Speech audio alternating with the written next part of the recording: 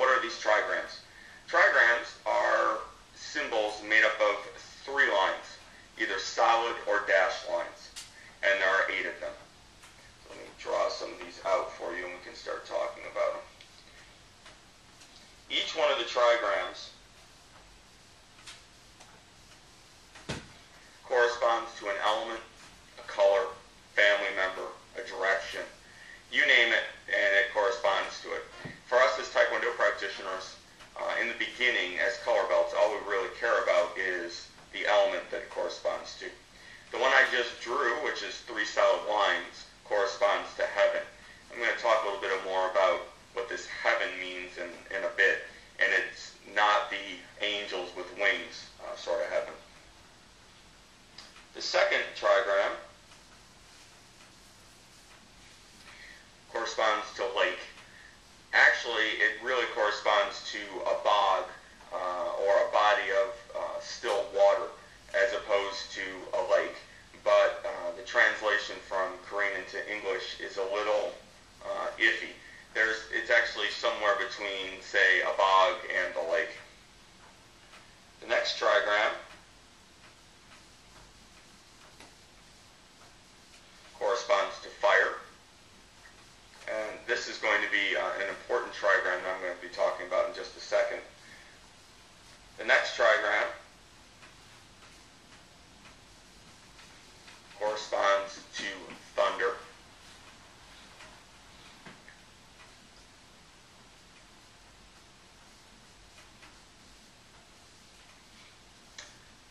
Earth.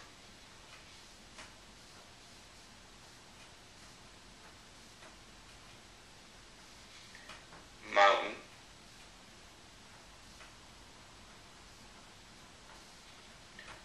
Water. And wind. So these are the 8 trigrams, and as I said, they're made up of solid and dashed lines. So what are these solid and dashed lines? Well, most of you are familiar with this symbol. This is a Taoist symbol, and in Chinese it's called yin and yang symbol. Half of this symbol is black, and the other half is white, and the black side has a little spot of white in it, and the white side has a little spot of black in it. The black side being the yin side and the white side being the yang side. The Taoists that created this symbol believe that the white side being purity or yang, that it cannot exist 100% as yang. It always has to have a little bit of yin in it, hence the black dot, and the yin side always has to have a little bit of yang in it. Now, the Koreans use a slightly different version of this symbol. They use a blue and red version of it with no dots. And I'll explain why that is in just a second. So the Korean version of this looks something like this.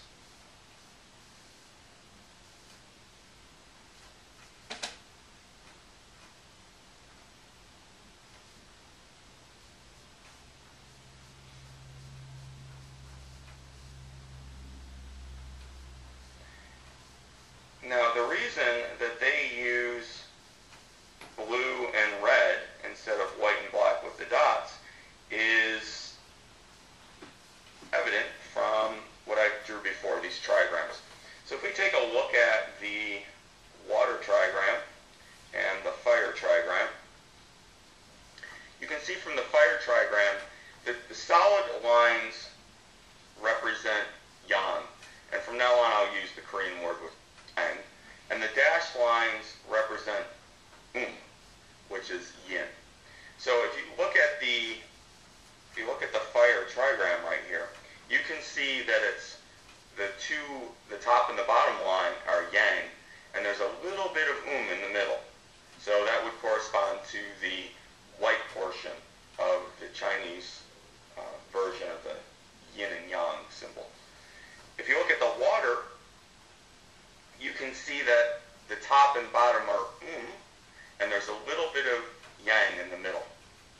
So they took these two trigrams and used those to represent the and yang symbol, as opposed to the white and black with the dots. Originally, this symbol, before it was used in Korea or China, was actually the two trigrams bent together. So originally, it looked something like this.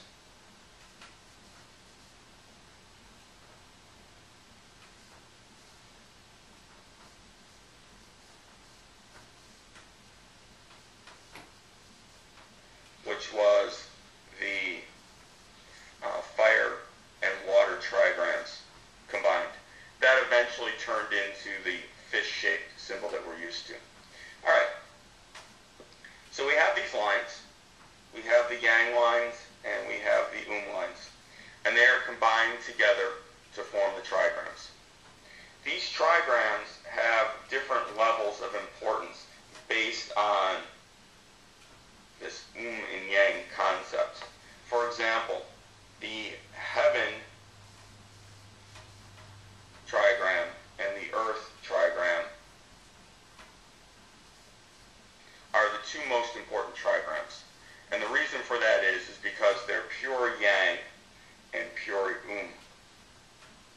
The second two most important trigrams are the fire and water trigrams.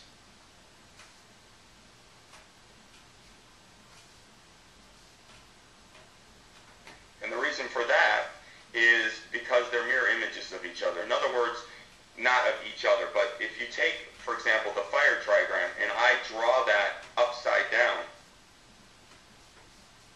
it's the same trigram. So it's a mirror of itself.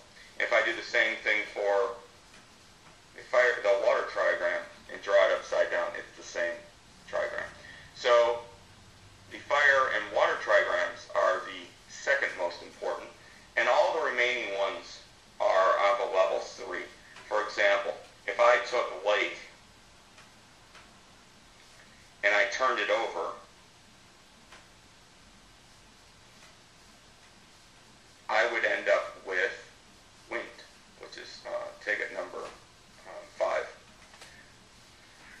All right, so let's talk about the relationships of the ticket forms to these trigrams. Go back to, actually I'll draw them over again.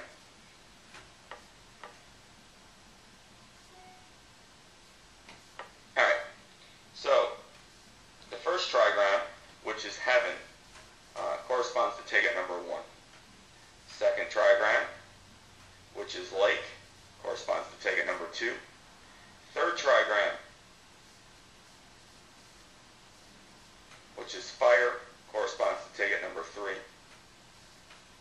And the fourth trigram, which is thunder, corresponds to ticket number 4. Now it should be noted that these forms as a whole, or these trigrams as a whole, have more or yang in them. So half of the trigrams are trigrams, and half of the trigrams are yang trigrams. If you look here, we have 3 yang trigrams. Number 1, number 2, and number 3. And 1 trigram. And the reason for that is, in this, for example, in number 4, there's 2 dashed lines. So there's more than yang. All right, next. We have earth, which is ticket number 8. We have mountain, which is ticket number 7.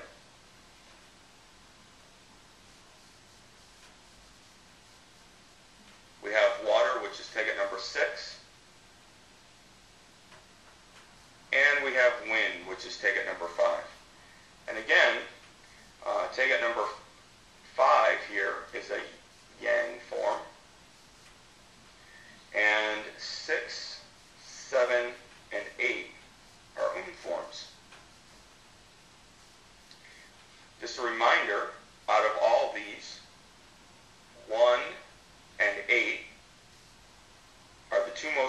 trigrams, and therefore, based on the trigrams, are the two most important ticket forms. 3 and 6, again based on the trigrams, are the second most important ticket forms. And the remainder, 2, 4, 5, and 7, are the third most important ticket forms.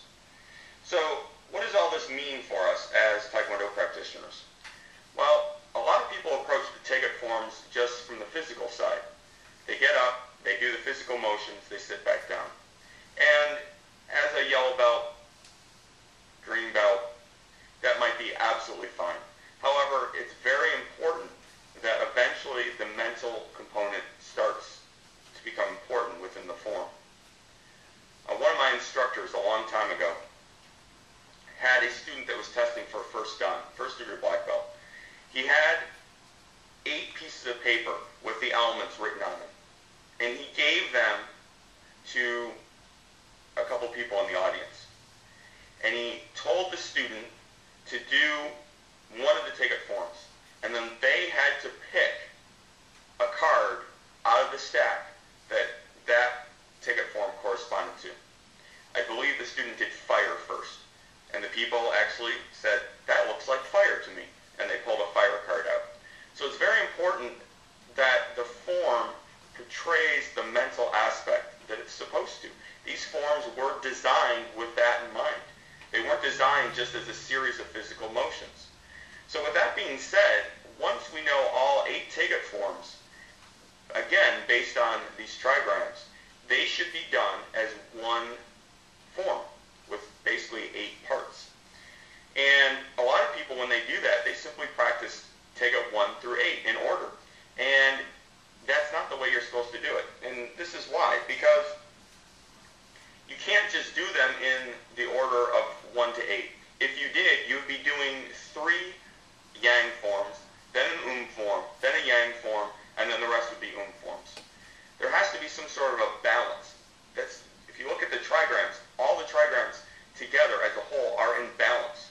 So the forms also have to be in balance. So with that being said, there's a way of looking at how to go through these ticket forms the correct way based on the trigrams. So as I said before, the 2 most important forms were ticket number 1 and ticket number 8. The second most important forms were 3 and 6. And the third most important forms were 2 and 5.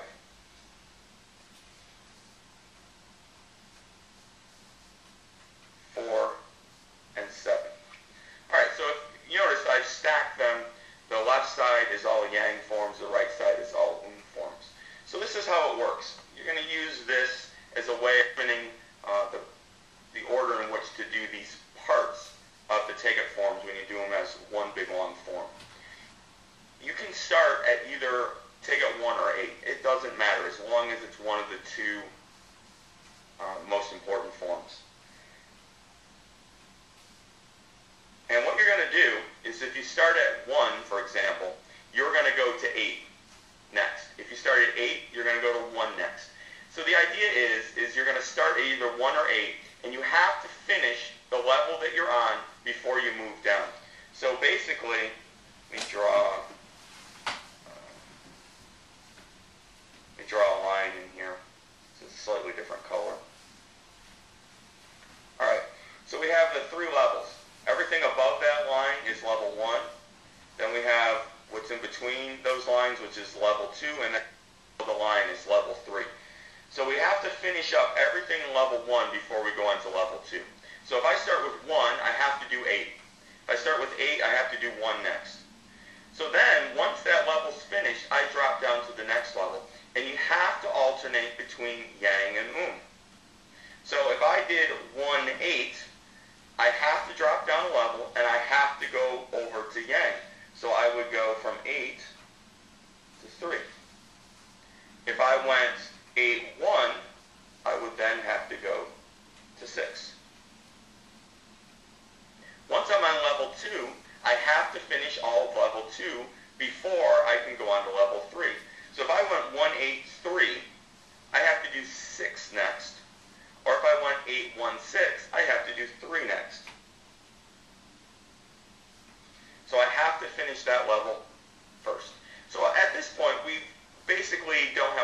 if we start at 1, we have to do 1836. If we start at 8, we have to do 8163.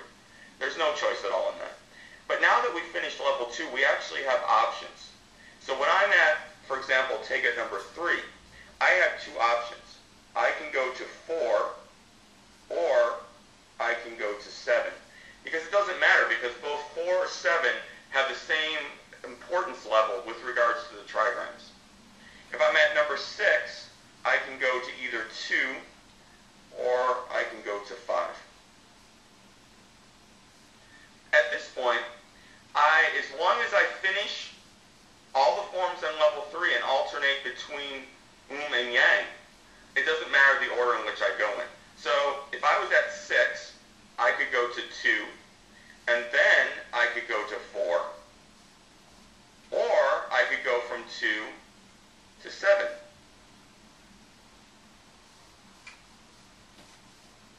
And the same thing applies with ticket number 4. So the idea is we start at either 1 or 8, and we work our way down the levels, finishing every form in the level up before we move to the next level, always alternating between and yang. So how many different ways are there to do this? There's 8 different ways. And we can use this to write out the 8 different ways. For example, we could go 1, 8, 3, 6, 2, 4, 5, 7. We could go 1, 8, 3, 6. Instead of going to 2, we could go to 5, 7, 2, 4, and so on. And if you go through this, you'll actually come up with 8 possible arrangements of the ticket forms. Now, one more thing before we finish up. Out of these 8 arrangements, we actually have 4 arrangements that are somewhat themed. Not that they are that balanced, but they just have that quality to them. And those would be the forms, the series that start with ticket 8. We also have 4 series of the ticket forms that start with ticket number 1, and this would have a yang flavor to them. Remember, when we're doing this, when we're going through these forms, for example, let's just do my favorite, which is 1, 8, 3, 6, 2, 4, 5, 7. And eventually, all of you will have a favorite as well. This starts with ticket number 1, so it has somewhat of a yang flavor to it. In between each of these forms, there is absolutely no chumbi.